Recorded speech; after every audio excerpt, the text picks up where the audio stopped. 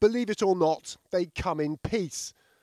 Though it looks like a missile, it's in fact a space probe designed to search for extraterrestrial life.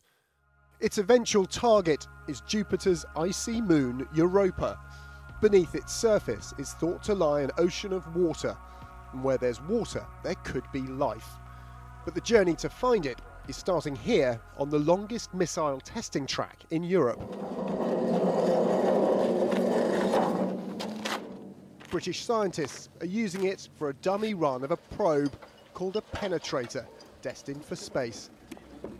Down here at the business end of the range, they're building a 2.5 metre thick block of ice that's designed to replicate as closely as possible the icy surface of Jupiter's moon Europa.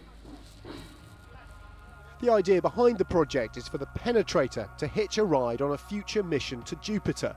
While orbiting the moon Europa, the device is released and the penetrator dropped to the surface. The force of the impact will embed the probe in the ice. Once there, it will use a drill and sophisticated detectors to test the material and beam the results back to Earth. So that's the theory, but they'll get just one shot, and that's why today's test is so important. You're trying to establish that the payload, the bits and bobs that will be inside that, have any chance of surviving the sort of impacts that you're looking at? Yeah, that's correct. So within the penetrator here, we've got two main sections. So at the front in the nose down here, there's a section which contains all the instrumentation that we want to test. So we've got a drill and a sampling mechanism, and there's parts of a mass spectrometer. 5 years' work. Culminating today. Into a block of ice. How nervous are you? I'm fairly confident at the moment, yes. Slept fine last night. Good.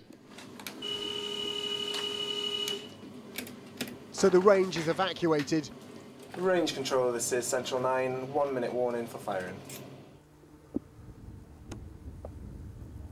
Stand by to fire on C9 range, trial 2T026, firing number 1. Starting sequence.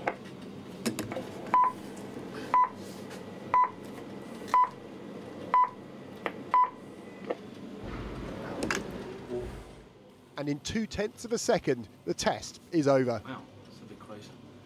But slow-motion cameras reveal the penetrator leaving its rocket sled at 700 miles an hour. It then obliterates the carefully crafted ice target and nearly exits through the steel and concrete roof above. So did it work? The first job is to find where the probe ended up. Well, a solid block of ice target has been reduced to instant snow, so clearly the rocket part of this experiment has worked. But because they've essentially smashed a Swiss watch into a wall at nearly the speed of sound, the crucial question now is whether the fragile components in that penetrator have survived. Are you pleased? We are pleased, yeah. I think if we went in a bit faster than we were expecting and a bit of a higher angle, but if it survives this, then we know the design's really robust. When they finally recover the penetrator, it's clearly intact. Good news for a technology that could help explore the solar system more cheaply and efficiently than anything else.